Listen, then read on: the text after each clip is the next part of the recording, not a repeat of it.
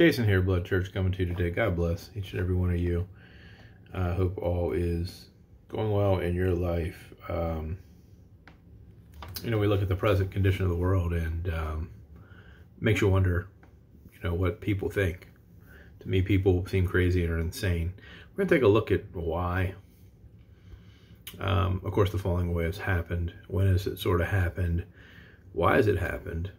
And what could you do about it? How can you do your part?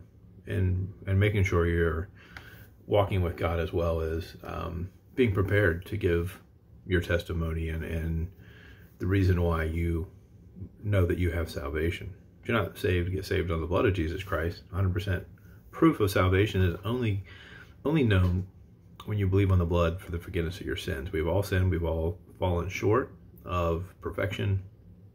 And we are in need of a Savior. Admit that you're a sinner. Repent, which means to turn away from the world to the Lord and accept the gospel of 1 Corinthians 15, 1 through 4, that Jesus died on a cross, rose from the dead 3 days later, as only God could do. And then his blood, all of it, every drop was shed to forgive you for your sins. Once saved, always saved, past, present, future sins, all forgiven, all in one shot. So we're going to take a look at the book of Amos. And we're going to take a look at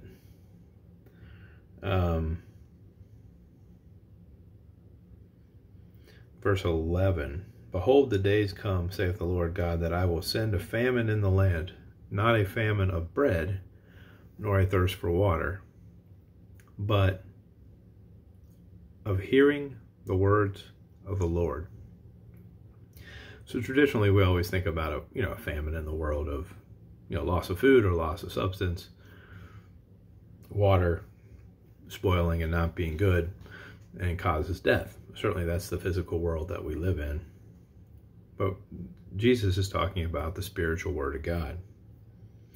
So it's important, I think, in our present day and age, because it speaks to volumes of the fact that most people in the apostate churches and many Christians who claim to be Christians do not read the Word of God, do not spend their time in the book.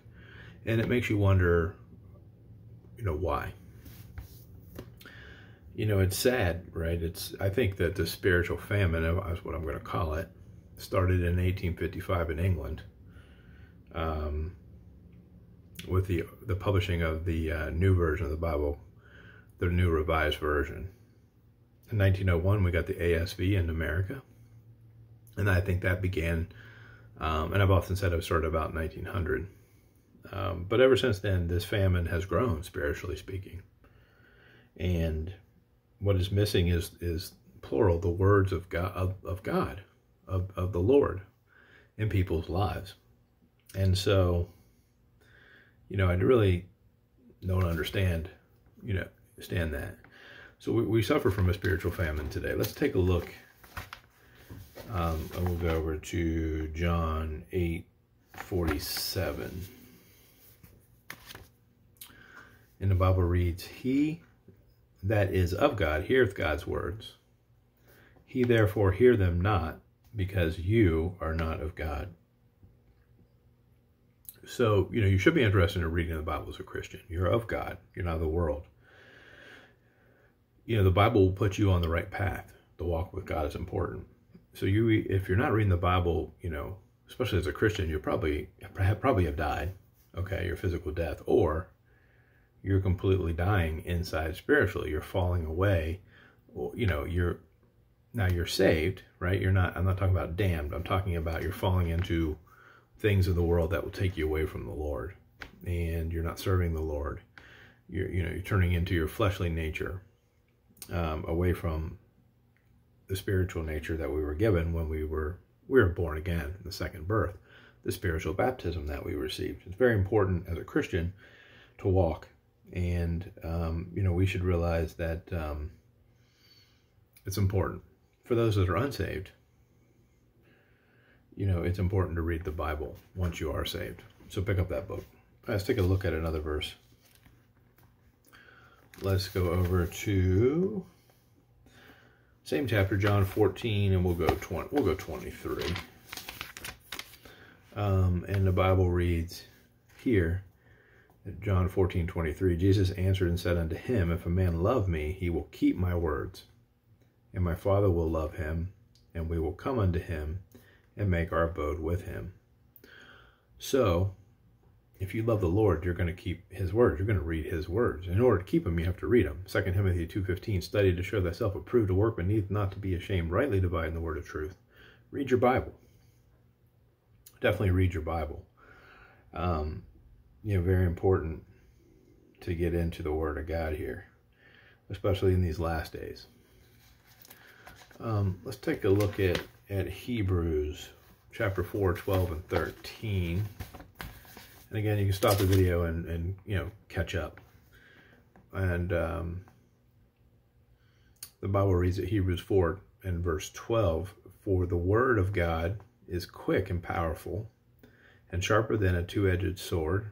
That's Ephesians 6:17. You can see that. Piercing even to the dividing asunder of soul and spirit, and of the joints and marrow, and is a discerner of thoughts and intents of the heart. All right, so what does it mean for the Word of God is quick and powerful and sharper than a two-edged sword? It's very, very interesting. This verse should be memorized if you have the chance to do it. But he is speaking of the written, spoken Word of God.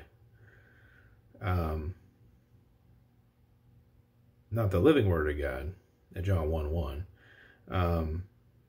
He speaks of the Scriptures as living at John 6:63. And the Word of God is attributed with the omnipresent, omniscience, and Godhead. The Word of God is everywhere. Jesus was the Word of God before the beginning of time. And it's important to get into that Word of God because it can cut you. If you follow the Word of God, then it's a blessing, right? It's powerful, but it also is very sharp because it's going to point out your flaws. It's going to make you realize that you're not doing what you should be doing for others. So it's definitely going to cut you as well as be a blessing. But what's interesting is the sword is the Word of God. If you look at, you're supposed to grab your sword and your belt and your breastplate and your helmet. The sword is the Word of God in that equation as well. The word discerner is an interesting word. It's a Greek word for critic.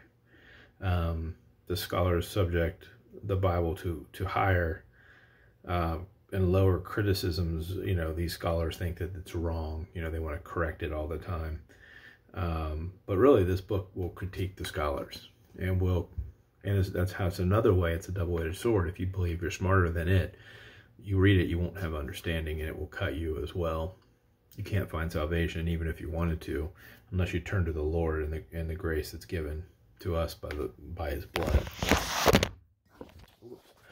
and believe that you need a Savior. So I hope this was a good video. Just wanted to go through some of these verses that I found intriguing and interesting about we're in these last times where humanity does not seem to want or need God. And it's a shame. And I think the reason that the church has fallen into the condition that it is today as apostate and cults and not looking towards the Lord and trying to serve the Lord, or not even given true salvation, is one, it could be on purpose, but two, there are a lot of innocent people that do not pick up and read the Word of God. I think if many would read the Bible and learn to rightly divide, like dispensationalism, and read it the right way, and not pick and choose, like I'm just going to read Matthew, Mark, Luke, and John and stop. I'm not going to read the rest of the Bible after Acts. I think that the world would be a better place. The other thing I think is I think Paul wrote Hebrews. A lot of people don't agree with that, but I think that that's the case, and I think Hebrews may have been the first book that Paul wrote, because it would make sense that it was written, because this book has a lot of application to the Christian age. It's certainly a book that you should read. I think it has dual application a lot of times as well to future time periods with the Jews, but I do think it is a book that Paul wrote, and I think it was his first book he wrote before Acts, and it would make sense because Hebrews is really addressed to the Jews, but it's also Paul who's saved at that time, and you see that theme of Christianity and the church in it before Acts comes along and everyone else agrees with Paul and the mystery is given unto him. So that's my opinion. I just thought I'd share that with you. Again, a lot of people will refute what I said, and that's okay. God bless. Have a great day.